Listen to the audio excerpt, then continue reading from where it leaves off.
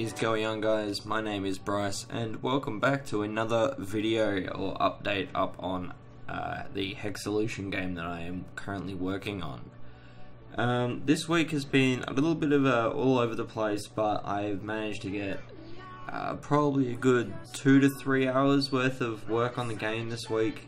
You guys have to remember that I am also currently working full-time, so I don't have heaps of time to throw towards the game, but I'm getting there, baby steps as we go, bits and pieces of work all over the place, and working on all sorts of random aspects of the game, trying to focus a little bit more on mechanics first, and then start working on making the game look a little bit nicer.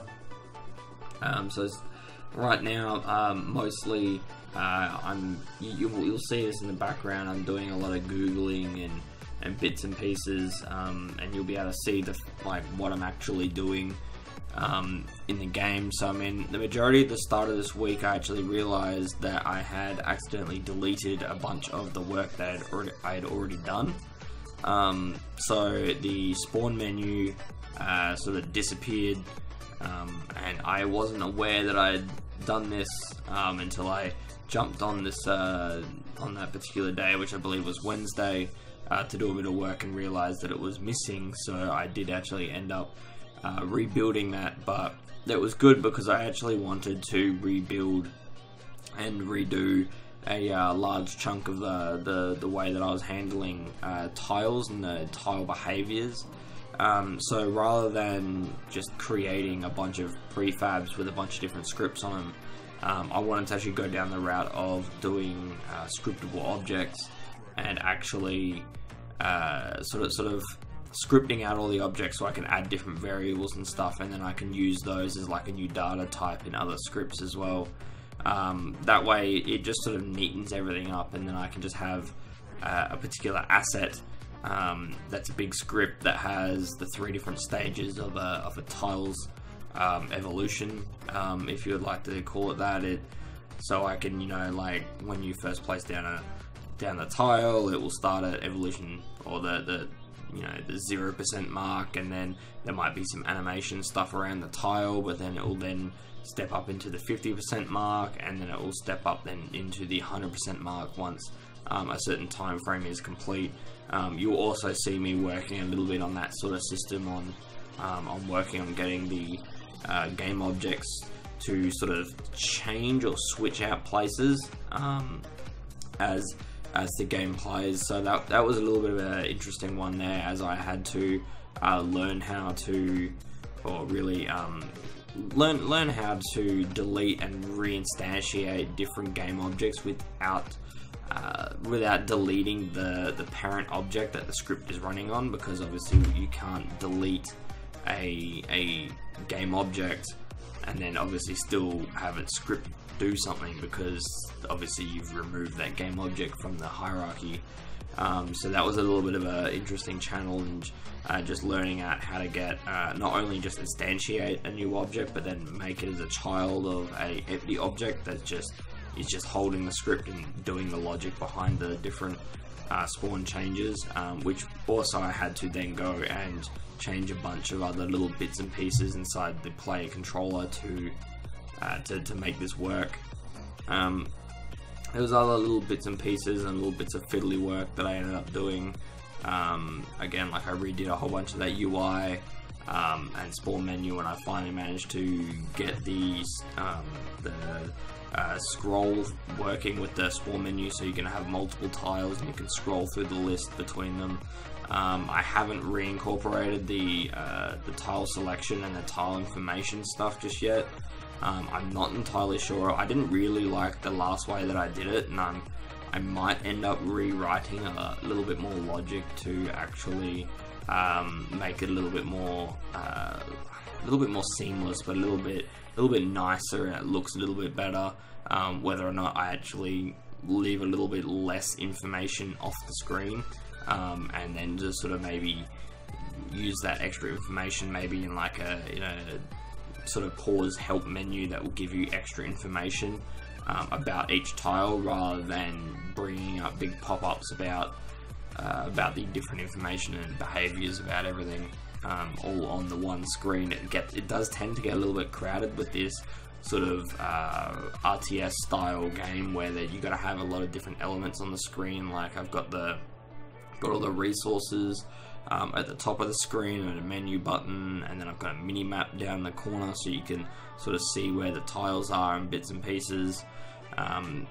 UI is definitely not my strong point. I am definitely more capable with the programming and understanding how code works.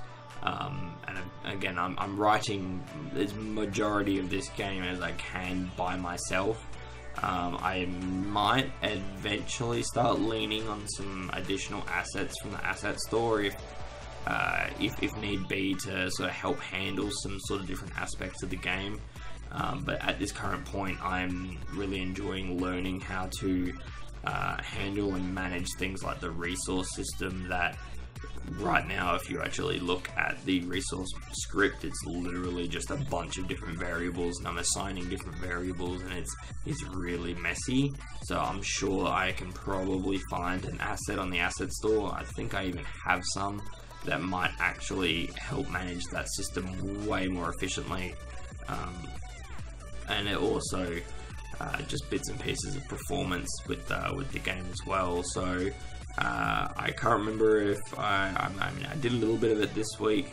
You also might have seen it a little bit last week as well, but I did a lot of little tweaking and bits and pieces inside the in a script and in the editor to actually get game objects to disable their renderer when they're not in view. And this, I mean, it's not going to be a perfect solution to stopping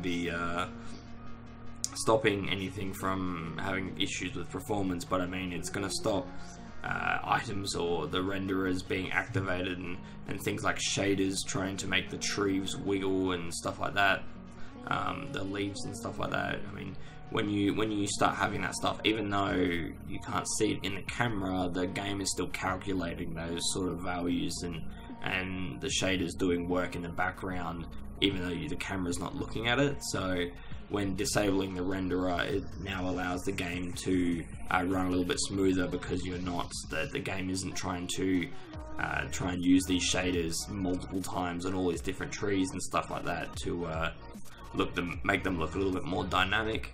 And then there's other things, like I ended up getting rid of the low poly water. This game is definitely going to have a lot more of a low poly aspect and a low poly sort of aesthetic to the game. Hence like the hexagons and bits and pieces. But I do tend to want to get that really low poly, like the really nice triangular water in the water tiles. But unfortunately, just because of the way that you have to actually you actually have to go ahead and do that with particular shaders and mesh modifiers and stuff like that, it really adds a lot of strain onto the system that it's running on, due to the fact that it has to do multiple hundreds or thousands worth of these calculations, trying to work out how to make the water move and wave. And even if you don't have that, even if you have no noise on it, it's still really badly affected the performance of the game. So we also just sort of got rid of that and just made it a big giant hexagon that was transparent and blue. That way we can at least we can at least have the aspect of water.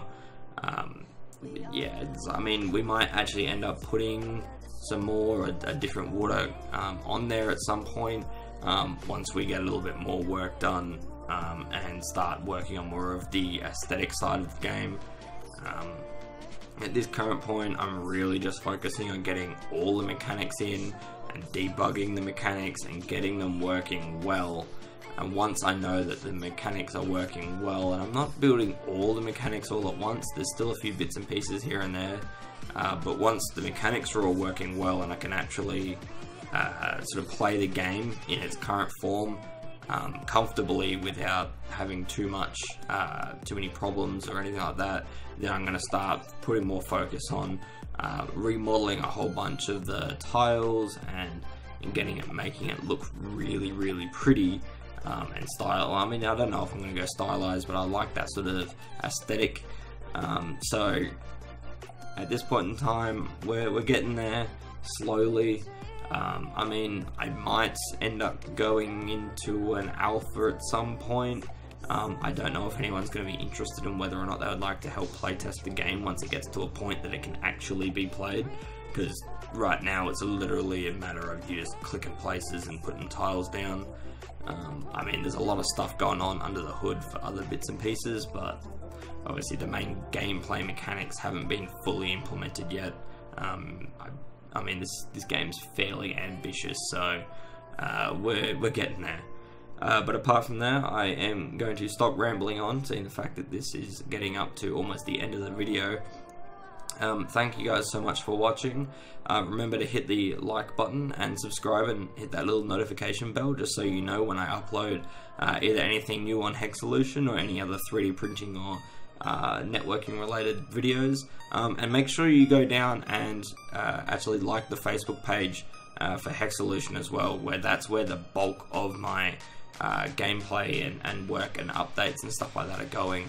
I mean, I do a little bit on Twitter, so I'll also link that in the description as well, next to the Facebook link. But yeah, other than that, guys, thank you guys so much for watching, and I'll see you guys later.